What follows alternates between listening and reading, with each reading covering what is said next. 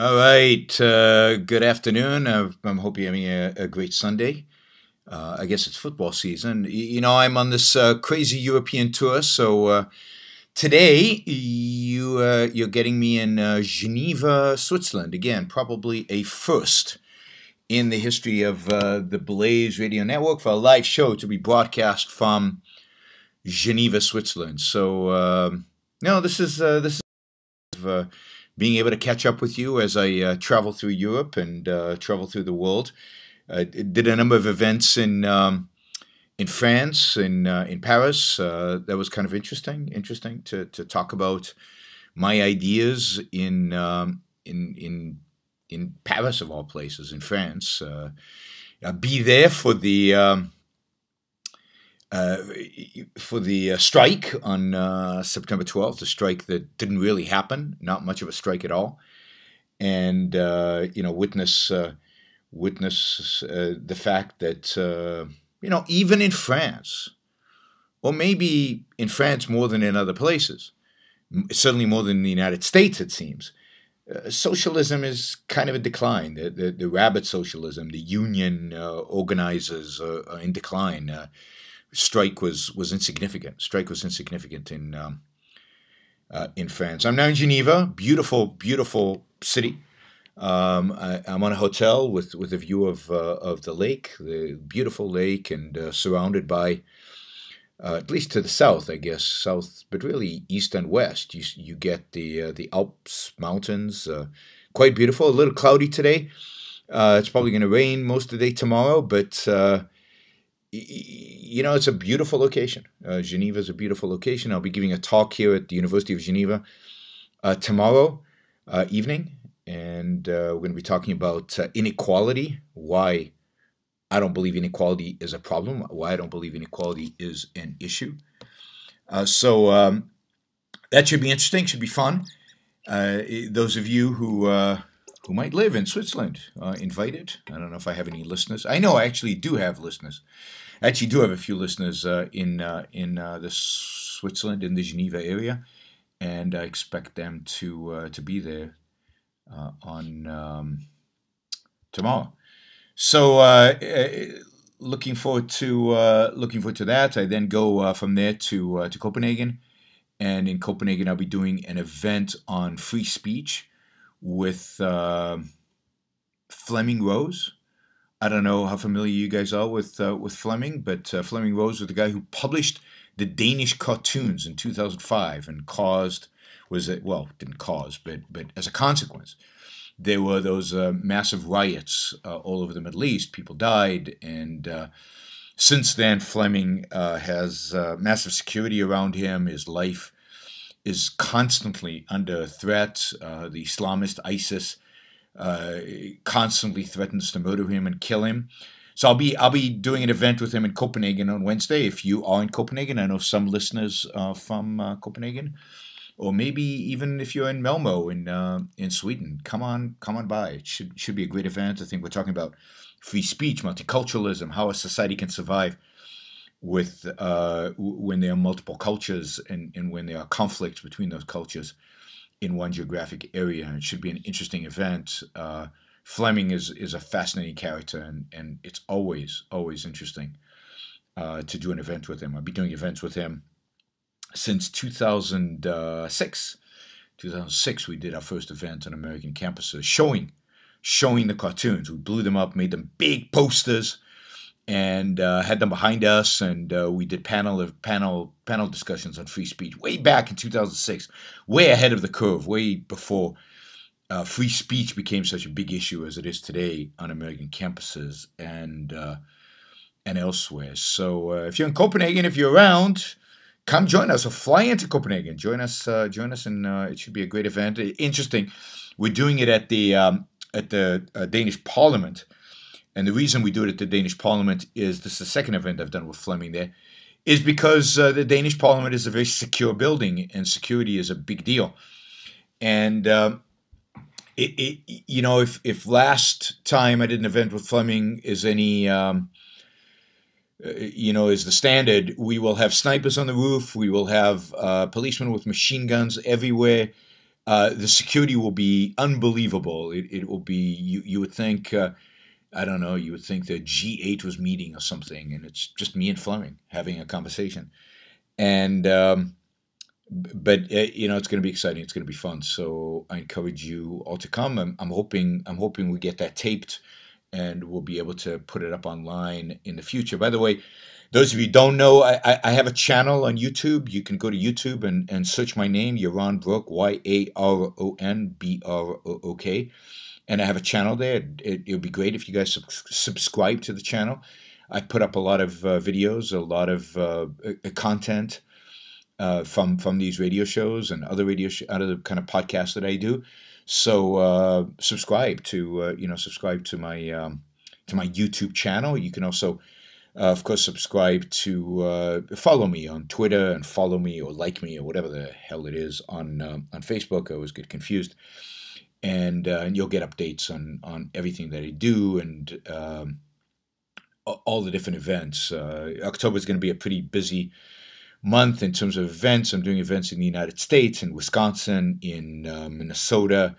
Not Wisconsin, in Minnesota and in Michigan. In Minnesota, in Michigan, in San Diego, and I'm trying to Wyoming, in Denver. So I'll be all over the country in October and early November, and you can keep track of me if you follow Twitter or Facebook.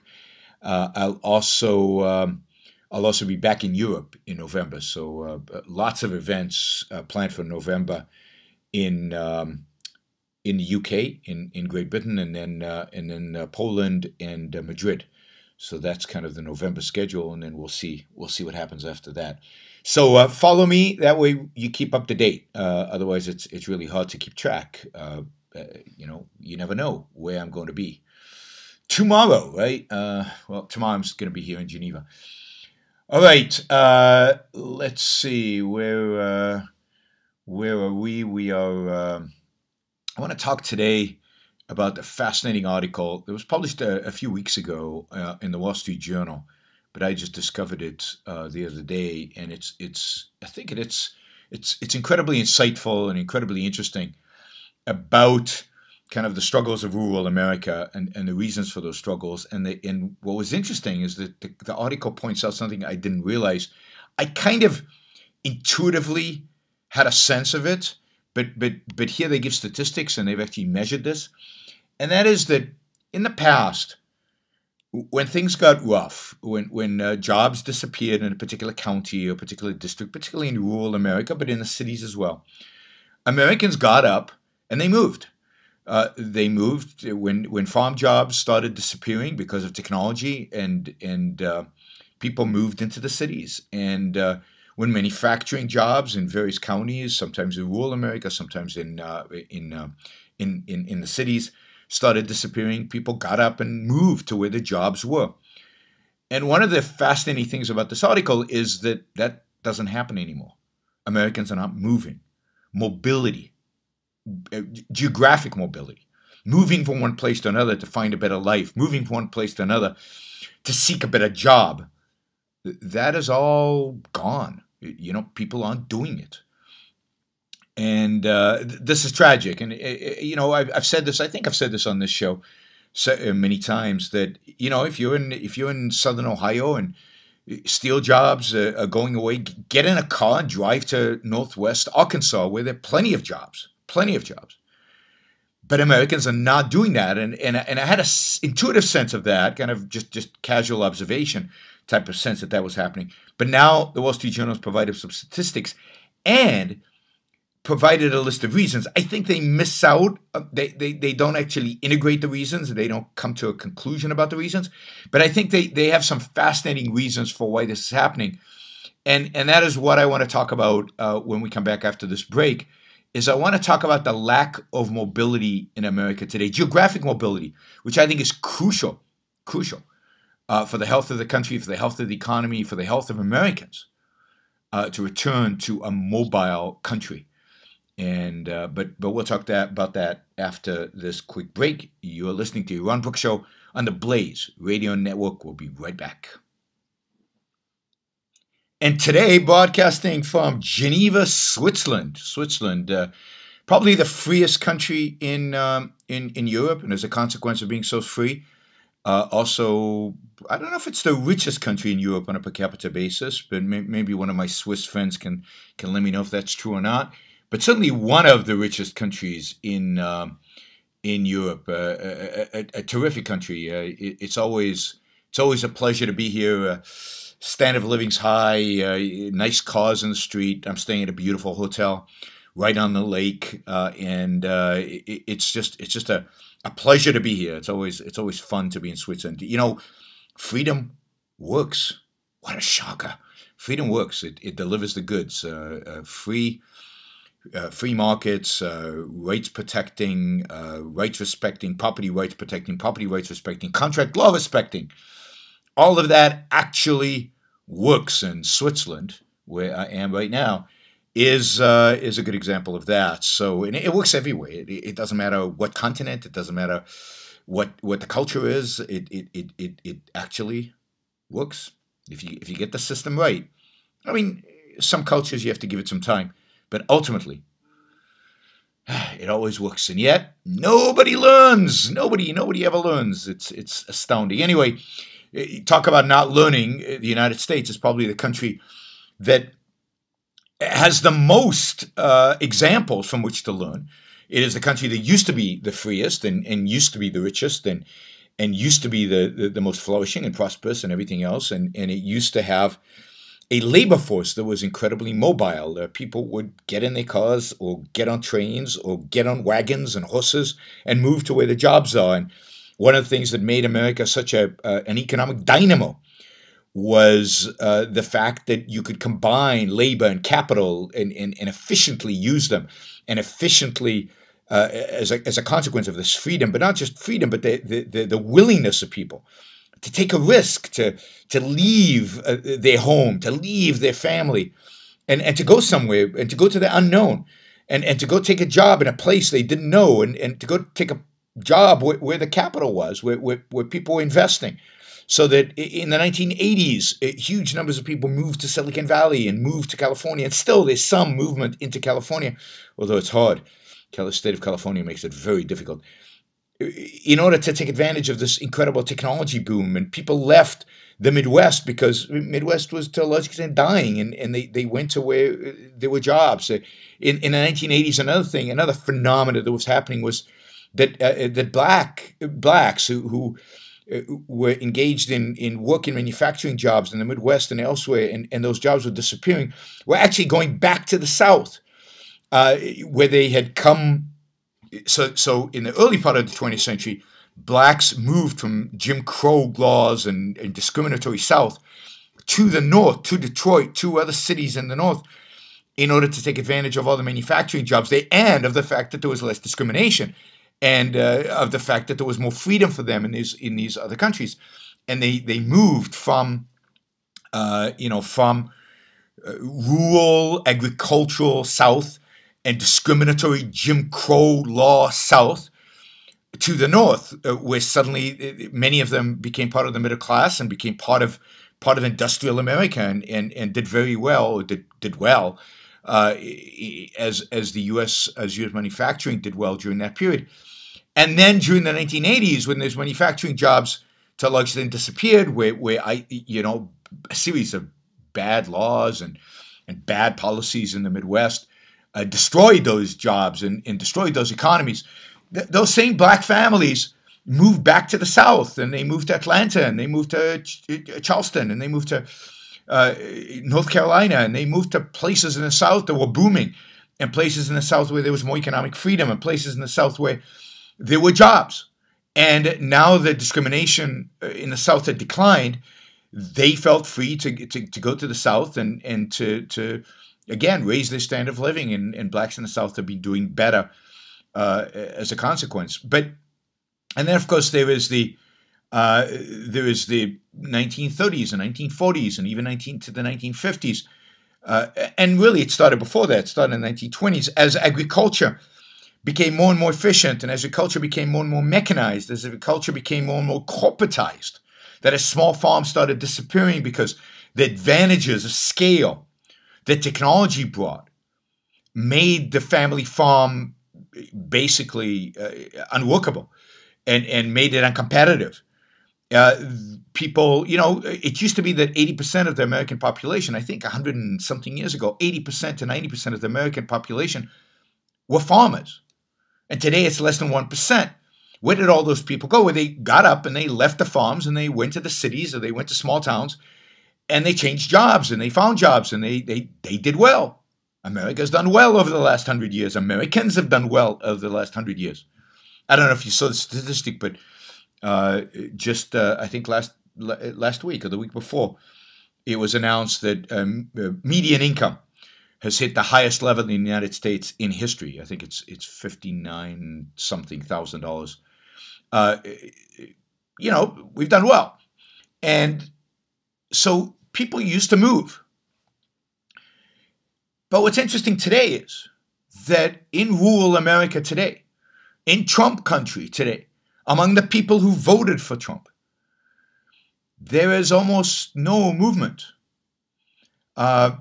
This is out of Wall Street Journal story. The rate of people who moved across a county line in 2015 was just 4.1%. A county line. We're not talking about states. We're not talking about county. Was 4.1%, according to Wall Street Journal, right? That's down from 7.7%. So almost half. In the 1970s, in the late 1970s. And it's fallen faster now it's fallen in metropolitan areas as well. So in metropolitan areas, people are moving. Mobility is less, and you can see that. People are not leaving places like, I don't know, let's say Cincinnati, Cleveland, like they did in the 1980s. Today, they're not. But in the rural America, it's dropped even faster than it has in metropolitan areas. So now, the mobility rate in rural America is lower than the mobility rate in metropolitan areas. And here mobility rate means literally mobility, literally moving to another state. So in spite of the fact that today unemployment in rural America is higher than it is in the cities, in spite of the fact that there's a massive shortage, truly a massive shortage of high-skilled or skilled labor in certain metropolitan areas like Nashville, like Denver. There are jobs in Nashville and Denver. People in rural America are unemployed who are poor are not moving to these places. Not moving to these places. Sharp decline in people's willingness to move. We used to have, just to give you a sense, right, that right after World War II, looking at some of these numbers, mobility rates were something like 20%. And today it's under 4%. So I think this is interesting. And of course, life is not good for these people. And the Wall Street Journal documents a number of stories of individuals who hate living in their little towns, who want a different life, but find themselves trapped, psychologically trapped more than anything else. But we'll get to the reasons why they are trapped. But trapped in these rural communities, trapped in dead-end jobs, trapped in dead-end lives, and are not pursuing their own happiness, are not seeking a better life. And that's sad. It's sad and it's un-American. We are the people who pursue happiness. We are the people who will do anything to make our lives better, to improve our lot in life. And yet, so many Americans, millions of Americans today, are not doing that. All right, you're listening to Yaron Brook Show. When we get back, we'll talk about why this is happening. All right, this is Yaron Brook broadcasting today on the Blaze Radio Network from Geneva, Switzerland. And we're talking about the lack of mobility in America today, the lack of willingness of people to get up off their feet and move. By the way, if you have any ideas on why you think this is happening, give us a call, 888-900-3393, 888-900-3393. Do you live in rural America? What's life like? Good, great. You don't want to move, or what? I'm really particularly interested in hearing if you would like to move, but you feel like you can't, or like there are no possibilities, or there are no options for moving, then I'm curious. Let me know. Give me a call, 888-900-3393. If you live in rural America and you don't think anybody should move out, or you think people are not moving and there's a reason for that, I'm curious what you think the reason is. Somebody just wrote online that they moved over 30 times for their job, but they're burnt out. Yeah, after 23 times, I'd be burnt out too. I've moved many, many times, large distances. I'm likely to move again soon. More on that another time. But 30 times seems a little too much. A little too much. That I'd get burned out. I'd get burned out by 30 times. I get restless around 7 to 10 years in one place. That's about as long as I really get restless. And I've been kind of in Orange County, California, living in Orange County, California for what now? 17 years, 18 years. Yeah, I'm burnt out on staying in the same place. So time to move. All right. So why is it? Why is it? And it's interesting. The story in the Wall Street Journal, they talk about this one county. I think it's in Michigan, Ogemaw. I'm butchering the name. Ogemaw County. It's a tiny county, 21,000 residents, but only 1 in 1,000 moves in a year. 1 in 1,000. That's amazing. And it's interesting because young people want to move. They say they want to move. They say they don't want to stay. They say they want a better life. They say they want to improve their lives. And yet, in the article, they say they can't move. They just can't make the switch. They try, they come back, they just can't do it. Something is stopping them. And it's interesting. It's interesting that is actually happening. And it's not that they're doing well. So here it says that the thrift store manager in St. Vincent, at St. Vincent's de Paul, which I guess is in West Branch. It's it's the St. Vincent's de Paul thrift store in West Branch, which is in the county. He says that 80% of queries for financial help come from people under age 35. Now that's sad. That's incredibly sad when people under the age of 35 need help. These are the exciting years of life. These are life in which you're setting out on a career. This is when you're moving forward in life, starting to achieve things, starting to build some wealth, build some skill, to build your what's called human capital, your skill set that'll last you for the rest of your life. And yet, they're not going anywhere. They're stuck. They feel stuck. Why? All right, so let's get some of the reasons the article points out, which I think are fascinating, because what you find is that all the reasons that the article points out are consequence of big government. The reason is statism. The reason is government programs, government involvement, government intervention. What the article doesn't point out is the psychological cost of these. It's showing the existential cost.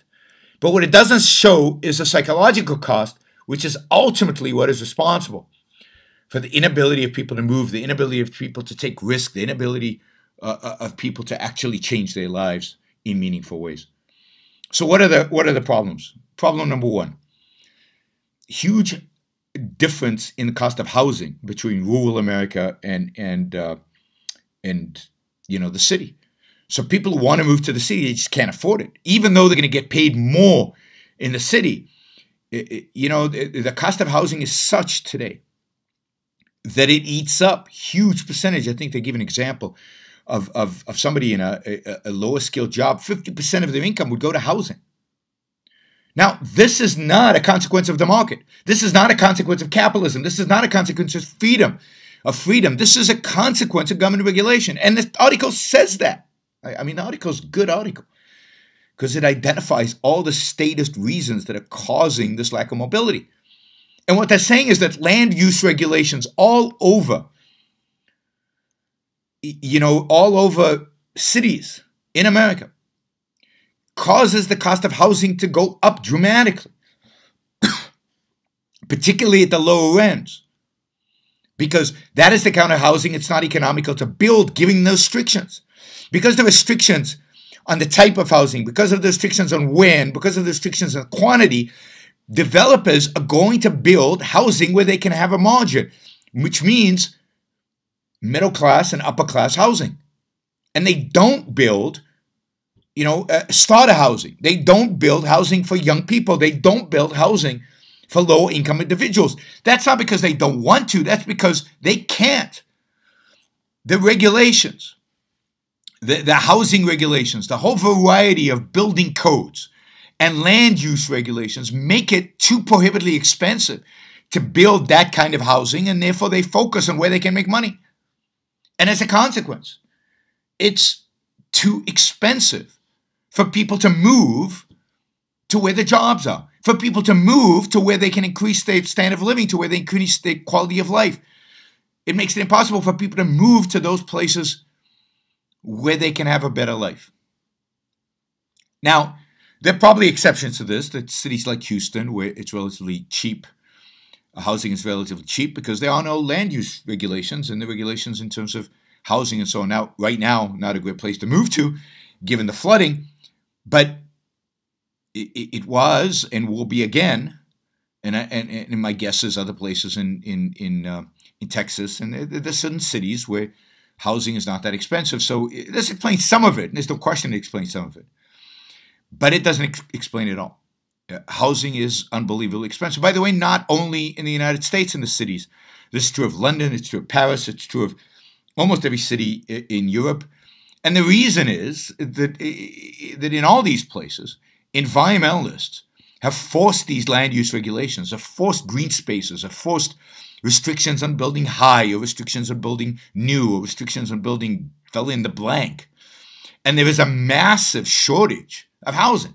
And when you have a shortage of housing, but high demand because people want to move to these places, because these places are where there are opportunities, what do you get? When demand is high and supply is limited, you get increasing prices. And that's what you're seeing all over the world, particularly, again, all over the world where environmentalists have any say in things. What you're seeing is massive increases in the price of housing because of these anti-life, anti-human life environmentalists. All right, so cost of housing, one government program that is making it difficult for people in rural areas to actually move to the cities where the jobs are and to actually become more mobile. All right, if you live in a rural area, if you live anywhere, I don't really care. If you want in, if you've got a question about anything, it'd be nice if it was about this topic right now, but a question about anything really, give us a call, 888-900-3393, 888-900-3393, and we'll continue discussing all the statist regulations that are bringing about this lack of mobility, the restricting on the pursuit of happiness in America today, how the state is destroying it. When we come back after this break, you're listening to Yaron Brook Show on the Blaze Radio Network. All right, we're talking today about mobility, about the lack of mobility in America, the fact that people don't move anymore. I've moved all my life. I've always moved to find better pastures and to find a better life and to seek out opportunities. My father did the same thing. My parents were actually born in South Africa. I don't know how many of you know this, but my mother was born in Durban. My father was born in Johannesburg in South Africa, on the other side of the world. And they didn't want to stay in South Africa. They hated apartheid, and they dreamt of living in Israel. And they got married, and immediately after the wedding, got on a boat with nothing, and sailed to Israel. And I was born a year later in Jerusalem. And throughout my father's career, he moved to where the opportunities were, and he took advantage of that. He spent time in the United States. He spent time in England, even within Israel, tiny little Israel. We lived in 3 different places, 3 different town cities in Israel: Jerusalem, Eilat, which is at the southern tip of Israel, and ultimately in Haifa. And then when I grew up and I decided Israel was, in a sense, too small for me. It didn't allow for the opportunities that I wanted in my life. So I got up, and again, with nothing, with 2 suitcases, my wife and I got on a plane, and my wife had never been outside of Israel. She'd never been on a plane before in her life. And yet she got on a plane, and we traveled to the United States and traveled to a place we'd never been before, to Austin, Texas. I thought I was coming to the middle of the desert. I didn't realize how beautiful and amazing and green, actually, Austin, Texas is. Hot and humid as well. But, and went to school and got my MBA and my PhD there. But took off and had belief in ourselves, in our ability to succeed. And yeah, housing was going to be expensive, and yeah, it was going to be tough, and yeah, we didn't know what to do about a healthcare insurance or anything like that. We managed. And then, once we loved Texas, and we had great friends in Texas, and we had a great time in Texas, and both my sons were born in Austin, Texas. But then, when the best job opportunity I had was in Northern California, I took it and became a university professor at a place there. And then when a different job came about that was better and would lead to a better life, we moved to Southern California. And, now we're getting ready to move again because there are better opportunities. And you gotta, moving is it's part of life. It's part of the pursuit of happiness. It's part of the self-improvement. It's part of finding better opportunities for yourself and for doing the maximum of life. Just because you were born in a particular place doesn't mean that particular place is the best for you. It's just arbitrary. It's just random. It's just a fluke that you were born in a particular place. Go to where the best opportunities are. This, by the way, is one of the reasons why I am so passionately pro-immigration. And why I believe in a dramatically expanding legal immigration in the United States. Because there are people who are ambitious, people who are good people who want to work hard, people who want to succeed in life, people who want to maximize their opportunities and would like to come here to do it. And building a wall to stop them is nuts in my view. And welcoming them and enjoying the opportunities that they bring with them is what Americans have always done and Americans should continue to do. But think about Americans. Americans have always moved from the east to the west, from the north, from the south to the north, and then from the north to the south, from the rural to the city, from the city to the suburb, from one suburb to another, from one state to another. We are a nation on the move in pursuit of our happiness, in pursuit of the best, in pursuit of the best job, in pursuit of the best life, in pursuit of the most opportunities.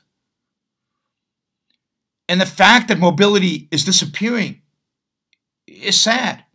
We are a nation founded by people who got on ships and sailed into the unknown, crossed an ocean in order to get to a place that they didn't know they would have a job, they didn't know they would have a house, they knew nothing about it. There was no internet, there was no television, there was no radio, there was no phones, and yet they showed up in this place.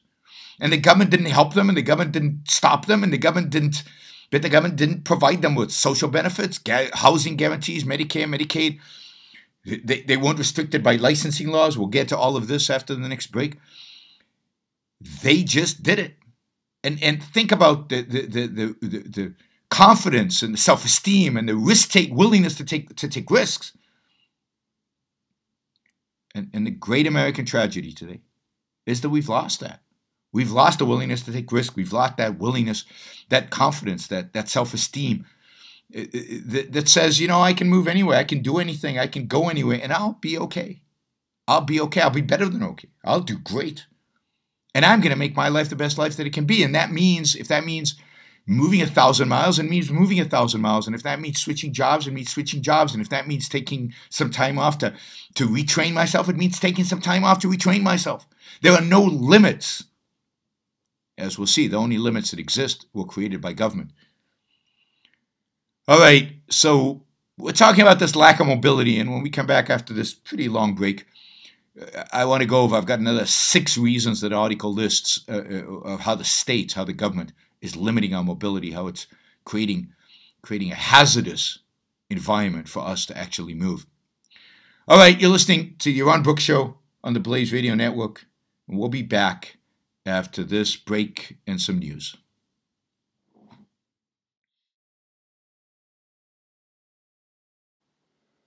All right, welcome to hour number 2 of the Yaron Brook Show, broadcasting today from Geneva, Switzerland. It's about, what time is it over here? It's about 9:06 p.m. Not as bad as when we did this from Baku, Azerbaijan, where it was a couple of hours even later at night. So not too bad here in Switzerland. All right.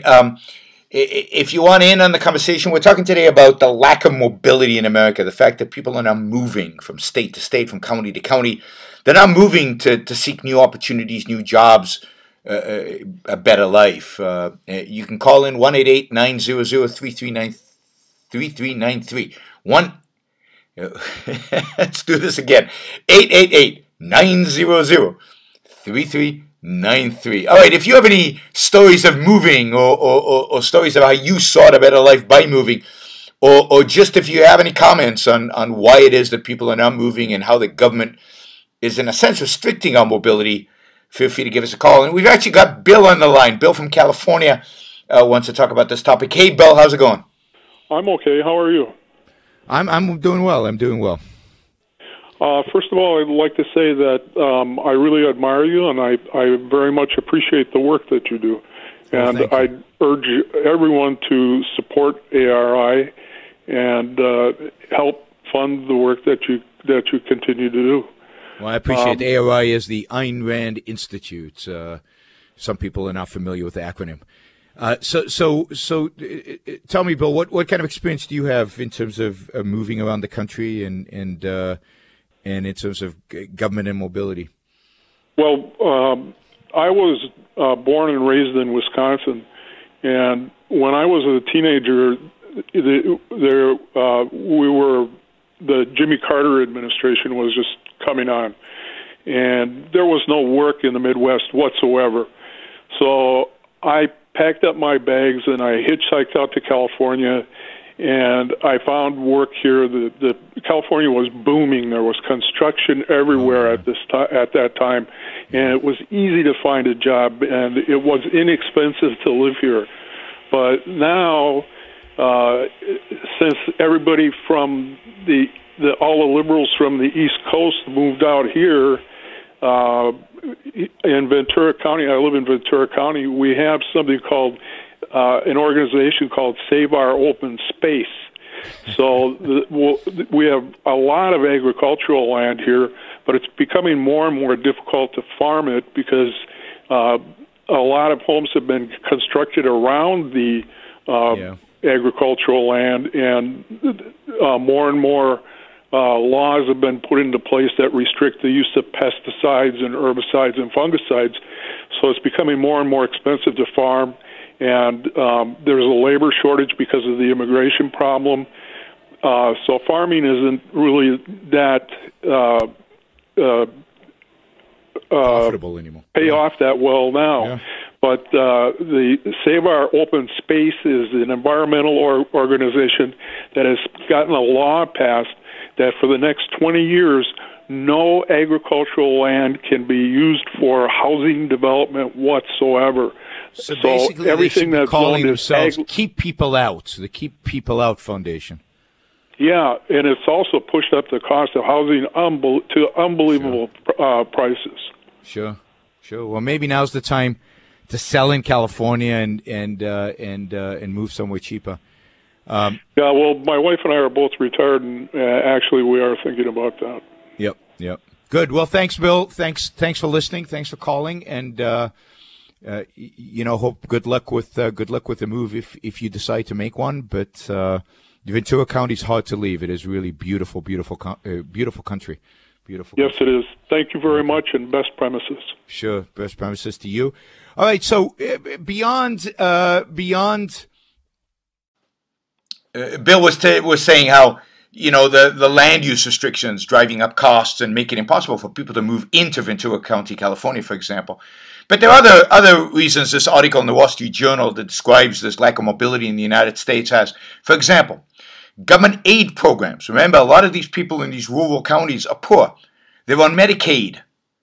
And it's very difficult. Every state has different Medicaid programs. And it's very difficult to move from one state to another. You might not qualify in a different state, or the benefits might be different. And you're used to getting the benefits that you're getting. So Medicaid holds people back from moving. And this is true above and beyond Medicaid, other kind of welfare programs. So many welfare programs in the United States are state-based and local-based that people are afraid to lose the benefits. And if they move, even if they get a better job, it might actually be a reduction in income because of all the welfare they get and all the benefits that they are getting. So it incentivizes people to stay put, to stay poor, to stay dependent on the state. Also, in rural areas today, there is a lot of low-income housing. You can't build it in the cities because it's very difficult. It's very expensive to build low-income housing. Okay, think about that contradiction. Because of land use regulations and because of generally housing regulations. But you can build low-income housing in rural areas, and there's a lot of it. Now, low-income housing virtually didn't exist in rural areas a generation ago. There was no low-income housing. Here I mean low-income housing subsidized by government. So the government is subsidizing your housing, they're subsidizing your healthcare, they're subsidizing your income. And all this provides you a strong incentive not to put any of that at risk, not to move anywhere. Now, this welfare mentality, I will call it, this entitlement mentality, this dependent mentality, extends beyond that because rural areas are also quite charitable. They're not so much charitable in terms of direct charitable contributions, but in terms of just the network that you've probably established if you're poor and dependent on whether it's church groups or just businesses that might not charge you because you're going through bad times. There's a whole community built around this, but this is, again, there's a whole culture of supporting dependency, of encouraging dependency, of sustaining dependency. It used to be true that in America, it used to be that we would help our neighbors, but we'd help our neighbors get on their feet so they didn't need our help anymore. But today, the mentality that the government and the welfare state has instituted within us is not to help us get on our feet, but to sustain us on our knees, to keep us crawling and begging and dependent.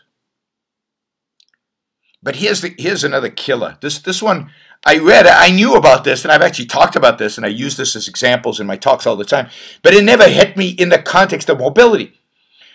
But this is interesting, right? State-level job licensing requirements, particularly on low-skilled professions, from bartenders to florists to turtle farmers and scrap metals recyclers. They all need state license, which costs money. And if you have a state license in state A, it doesn't necessarily transfer to state B. So you have another state license in state B. So here you have,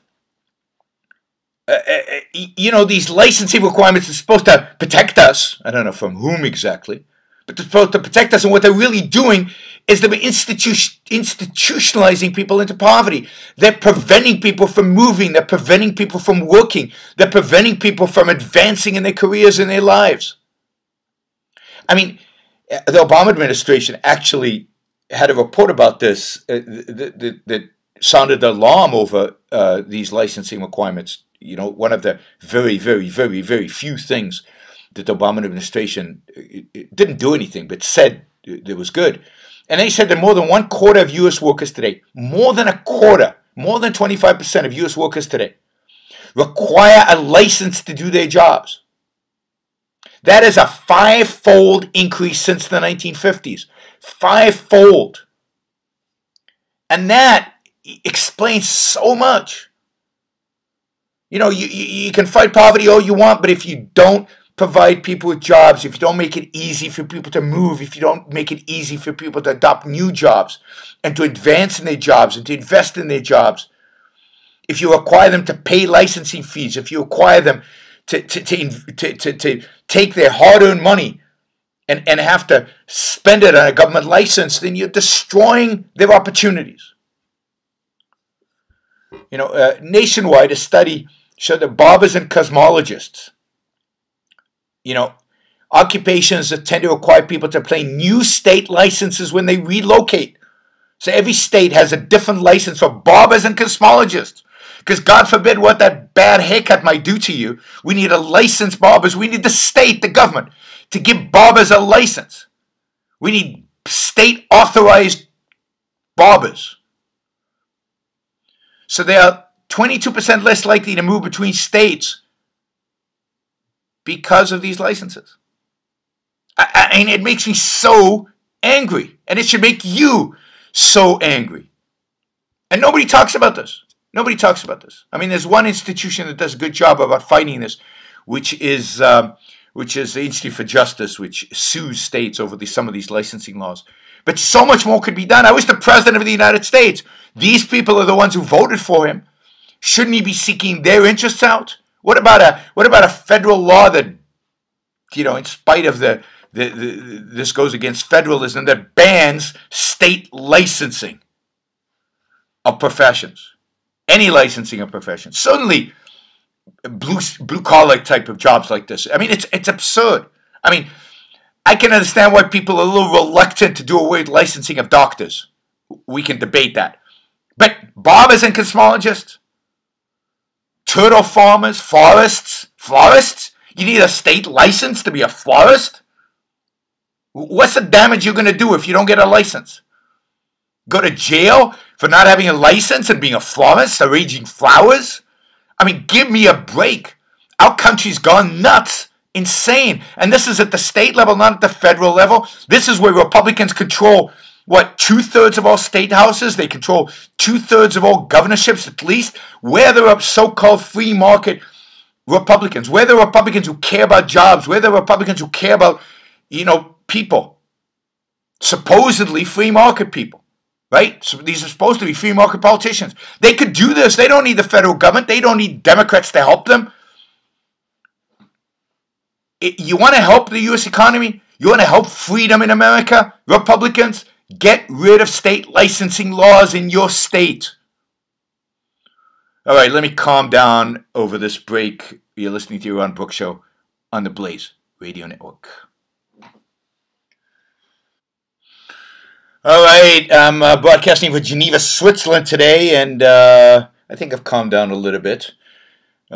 So, yeah, I mean, these licensing laws are insane, and they restrict human advancement and human flourishing. And why do they exist? They exist because of some goody two-shoes state legislatures who want to so-called protect the public, but really why they exist is because the people in those professions lobby for their existence so that they don't have competition. If you're a barber and you're charging X, you know, you want to limit competition and you want to feel like you're important, so you have a license and your profession needs a license. Do you know that computer programmers don't need a license? I don't want to give anybody ideas, but think about it. Computer programmers, these are the people who program, I don't know, nuclear power plants. These are people who program autopilots on airplanes. These are people who program medical devices. These are people who program every significant device that we run our lives on.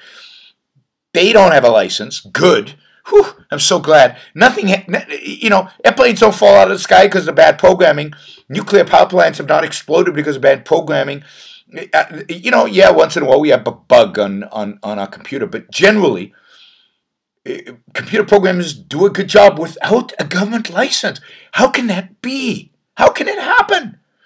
How can it happen that the government is not protecting us and things are okay? It's insane.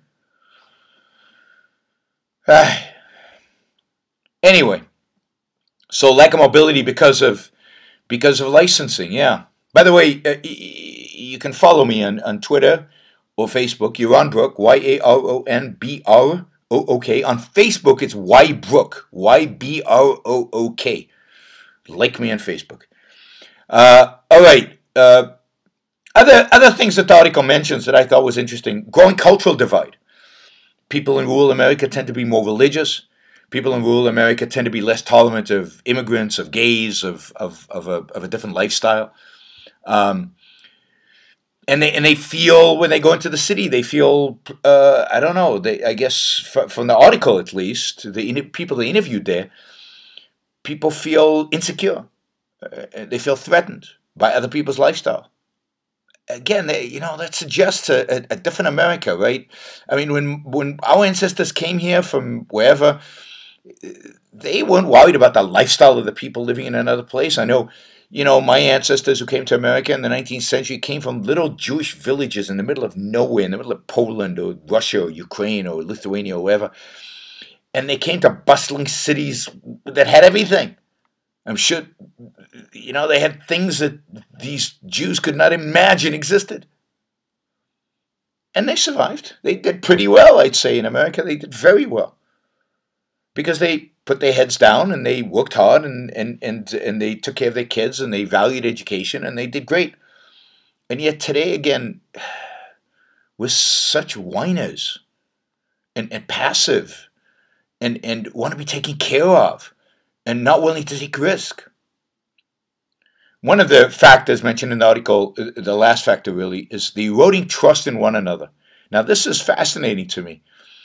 It says that the share of Americans who agree with the statement, quote, most people can be trusted, has fallen over the last 4 decades to 31%.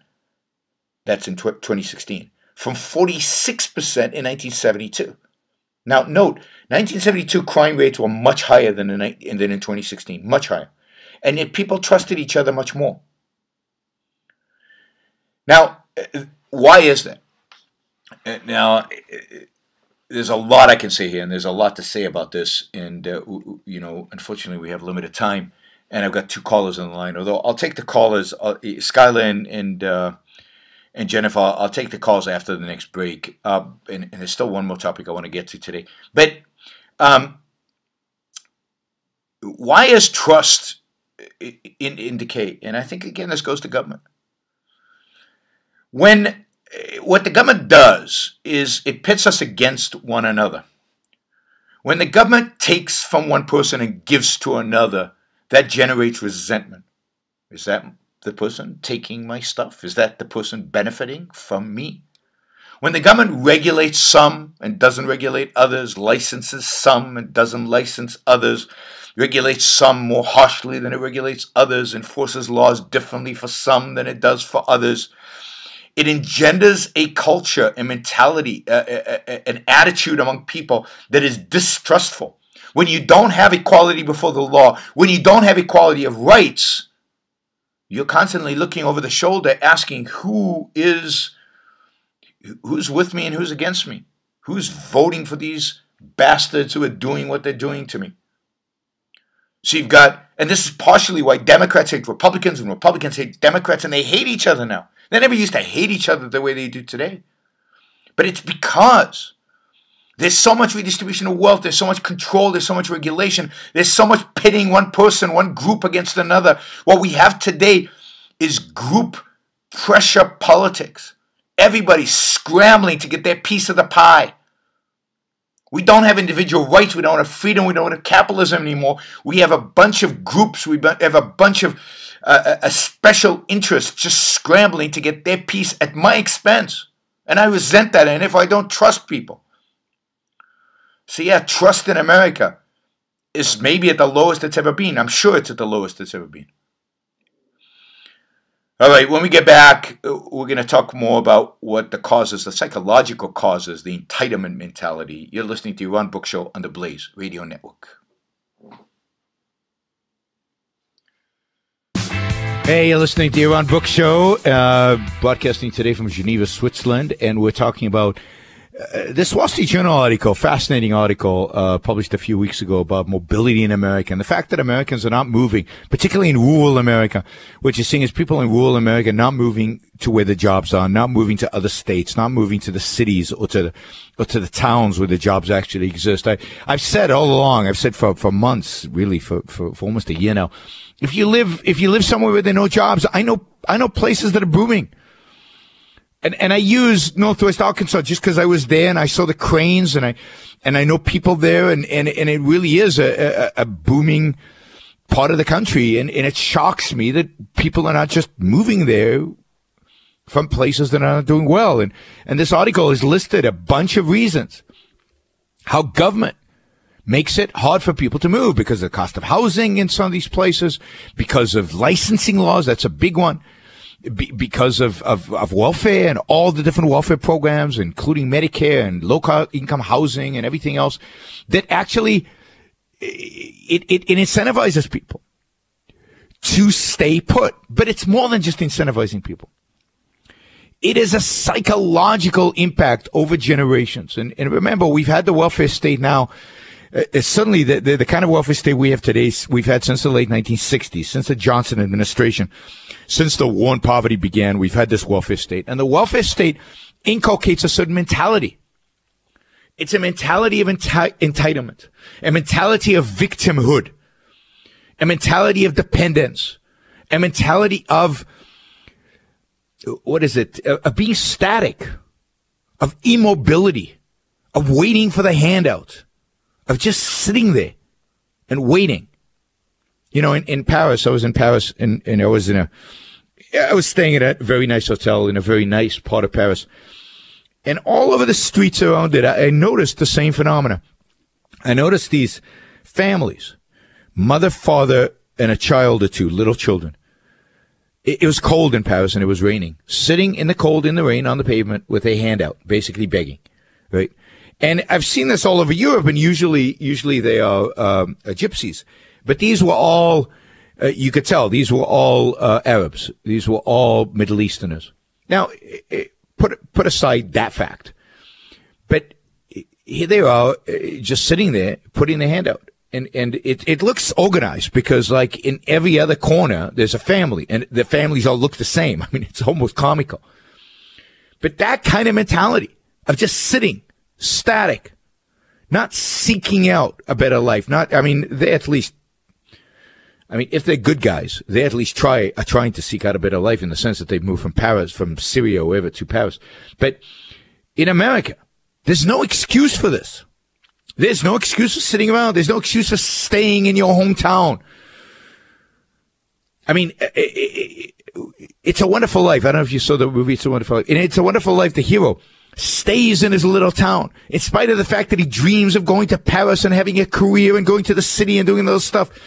And there's this notion that it's American to stay in your hometown and to invest in your hometown and to keep your home friends and high school friends. No, that's anti-American. And that movie, by the way, is one of the most anti-American movies ever made, partially because of that. America is about following your ambition. America is about following your dream. America is about grabbing life and embracing it and doing what it takes. But a couple of generations now brought up on the welfare state. They lack self-esteem. They lack a sense of independence. We've driven that sense of independence out of them. We've destroyed their self-esteem. They fear change. And you can see that again in so many people in the electorate, in many of the people who voted for Donald Trump. What they fear is change. What they fear is freedom. What they fear is competition.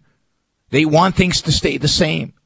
And of course, they don't stay the same. Manufacturing jobs are only going to disappear more. Nobody's going to bring the jobs back.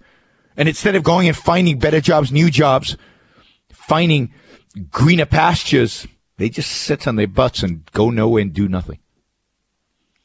Not good. Not good. That's not what America's about. All right.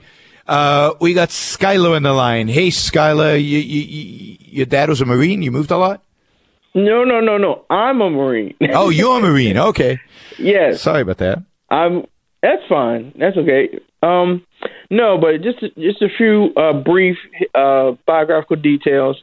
I started out in South Carolina in training, went to North Carolina, went to Mississippi, went to Arizona, went to California, back to Arizona, back to Delaware. So I've traveled around the states a few, and I got a chance to, of course, this is government mobility. I mean, one of the proper functions of the government, the military. But it's just one of the opportunities for a young guy or a girl that wants to break free from little small town life like me with Newark, Delaware. And I went to see the world. I didn't get to, there is no God, but thank God I didn't get sent to Iraq or Afghanistan. Yeah, no kidding. But you saw the country. You saw some states that you might not have seen otherwise. Now, let me ask you, Skylar. So now you live in Delaware. You're back in Delaware. If there was an opportunity in Chicago, if there was an opportunity in Nashville or in Houston, Texas, to better your life and improve your life, would you pack up and leave Delaware and go? Immediately. I mean, without hesitation. Like I did with the Marines. That is with the Marines. I said this is my ticket out, and I'm getting a good compensation from the Marine Corps, from retirement, from a medical condition, and I appreciate the fact that I'm still able-minded, still able-bodied to do basically whatever job. But I feel like since I'm a writer, I mean, I can utilize the internet as much as I can. Yeah, you can live anywhere. Being a writer is beautiful because you can really live anywhere, and that's great. Live anywhere. Yeah, great. Well, thanks, Skylar. Thanks for your service in the military. Thanks for helping defend our freedoms, and I'm sure we'll be talking soon. And let's see. Let's go quickly to Jennifer in Michigan. Hey, Jennifer. Hi. I was wondering if recently maybe some people from states that have problems, like let's say California, they don't understand the ideas that cause those problems, so they move to somewhere better, and then they bring those ideas with them, and then the same problems happen in the new place, and that might start cutting down on places people can go. I mean, yeah, I think, but people are moving. I mean, net migration is into California, so California is still growing as a state.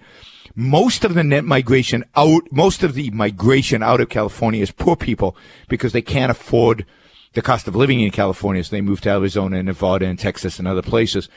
Some wealthy Californians have moved, obviously, many of them to Seattle and to Oregon and to Texas. And yes, many of them are bringing their lousy ideas and their lousy political views to these other states. But California is still a growing state, so more people are moving in, primarily because of Silicon Valley and Hollywood. If you want to be a movie star, you still go to Los Angeles, and if you want to be involved in a startup, you still go to Silicon Valley.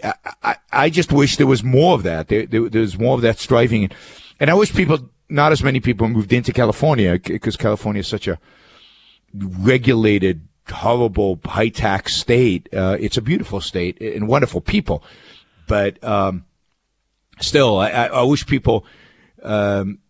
I wish California suffered the consequence of its bad policies, which it will one day, but we're delaying that ending. People move, but they're not moving anywhere like they used to, which is sad. Yeah. So it would be good if everybody moved to the states that were freer and adopted the politics of the state that were freer. Right. They need to realize why they're going there. Yeah, that would be nice. That would be nice in our dreams. All right. Thanks, Jennifer. Appreciate the call. Thanks for listening. Thanks, Skylar. Thanks, Jennifer. Okay, we're going to take a quick break. When we get back, we're going to wrap up this topic. I'm not going to get to talk about anything else today, it turns out. But I want to emphasize a few things before we wrap up on this. And we'll have other shows to cover other things. All right, you're listening to Yaron Brook Show on the Blaze Radio Network. We'll be right back. So what has made America special? What makes America unique, the greatest country in human history? It really is. It boils down to freedom. It boils down to individual freedom. The freedom to do what? Well, the freedom to live, the freedom to make your life better, the freedom to pursue the values necessary for your own flourishing, the freedom to pursue your happiness, the ability to do so, and where the government protects you and leaves you alone to exactly pursue that freedom. that happiness, those values.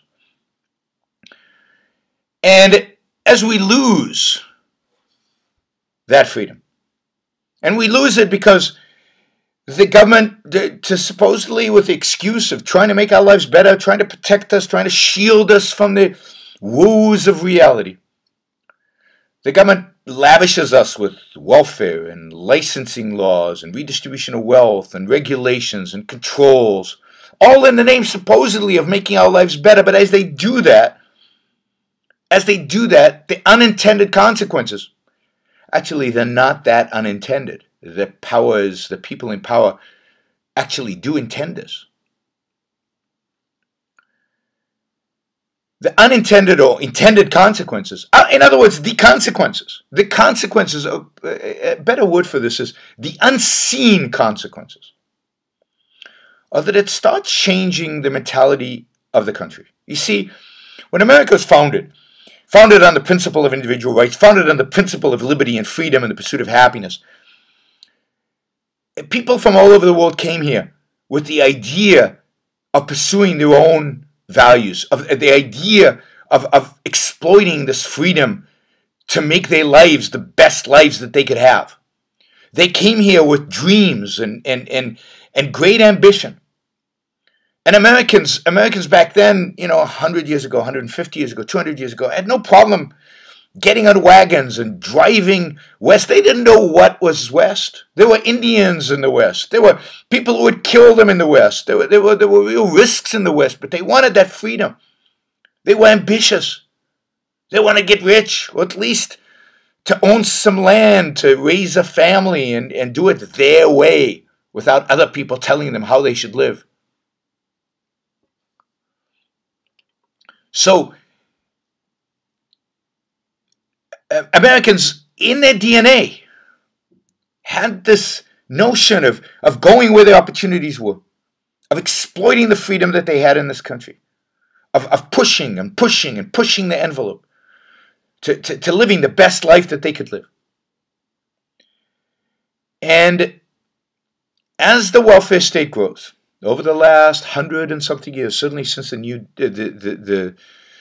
Deal, certainly since the 1930s. In the 1930s and 1920s, people were embarrassed to take welfare. People didn't want to take welfare. Even charity they didn't want. It was a mark of shame. It hurt their pride. They were proud in their ability to work and to take care of their families, to put food on the table. But slowly, people had become accustomed to the government feeding them, the government providing for them, the government protecting them. And this is not just the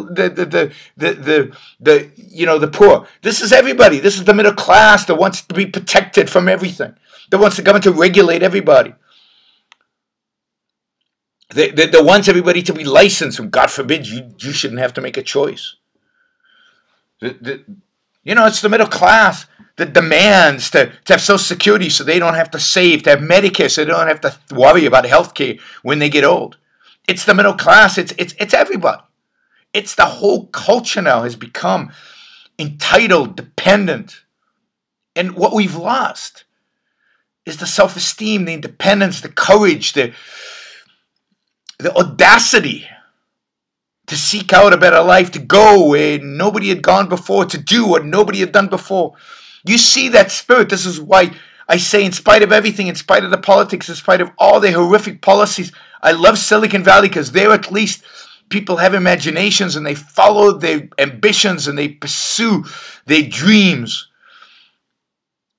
But other than there and some other places, that we're losing that in America. We're losing it, and it's tragic, and we've become fearful. And we elected a president who reflected that fearfulness. We're afraid of strangers. We're afraid of foreigners. We're afraid of competitors. We're afraid of trade. Who ever believed that Americans would be afraid of trade? America, the mightiest, greatest country in human history, afraid of trading with the Chinese, afraid of competing with immigrants coming across the border, legally or illegally. But that's where we are today because of the government, because of the entitlement, because of welfare, because we have delegated to the government to protect us, to to protect us from each other. And each group in America today competes for the pie, for the resources. And now we've started to resent people who have wealth. And it's all the same. It's all the psychology of entitlement, the psychology of need, the psychology of a welfare state. It's a psychology of Europe that now exists in America. And that is, wow, that is so tragic. That is so tragic. And that's what we're fighting for. We're fighting to resurrect the spirit of America that existed 150 years ago. We're trying to resurrect the spirit of the 19th century, the spirit of the founders, the spirit of self-reliance and independence and self-esteem and courage and risk-taking. That's what the show is about. That's what we're trying to do on the Yaron Brook Show. All right. We'll be back next week, same time, not same place. We'll be somewhere else in the world. Talk to you then. You're listening to Yaron Brook Show on the Blaze Radio Network. All right, thanks. So next week, you're doing the pre-tape one? And then the week after that, I'll be in New York. But we should also test it out like about an hour before, if that's okay. Okay. Thanks, Ellie. Talk to you next week. Bye.